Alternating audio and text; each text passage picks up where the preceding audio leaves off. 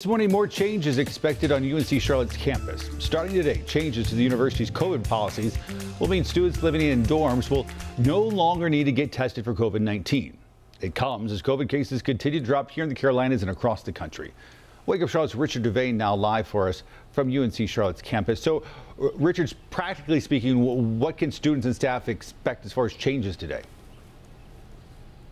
Yeah, they can expect a few things, a few differences, including those students who have not been vaccinated no longer have to worry about those daily Niner health checks. Changes starting today for Niners Nation regarding COVID, according to the university. As cases of COVID have become more manageable, the university says all indoor room capacities will now return to normal. The school says it will continue to monitor infection numbers and other key metrics. UNCC will offer mass COVID tests as well as booster shots. The vaccine is our way out of this pandemic. It's our way back to campus, and it's our way back to each other. But will stop the process of requiring residential wastewater testing. Instead, just monitoring all students will be told if there is a possible result in their building. Because we were able to prevent many outbreaks across our campus. So definitely it was helpful.